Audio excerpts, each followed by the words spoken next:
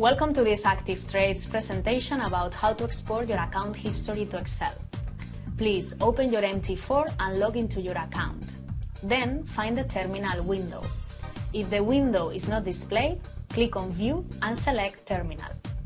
In the terminal window, click on the tab Account History. By right-clicking into the middle of the account history, several options for the time period of the history displayed will be presented. Either select one of the given options, for instance, last month, or select Custom Period. In the Custom Period window, you can then select any time frame of history you wish to export.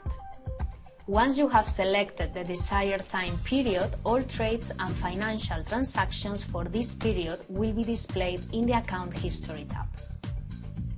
You can sort the data within a column by clicking into the column heading. The little triangle that appears in the column heading when you click into it tells you if the data is displayed in ascending or descending order. Now, right-click once more into the account history and select Save as Report.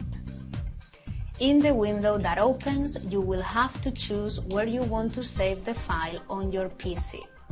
In order to save the statement as an Excel file, you will have to add .xls to the file name and select All Files in the drop-down menu underneath. Then click on Save. The Excel file will now be open automatically and you can edit it or print it out if you wish to.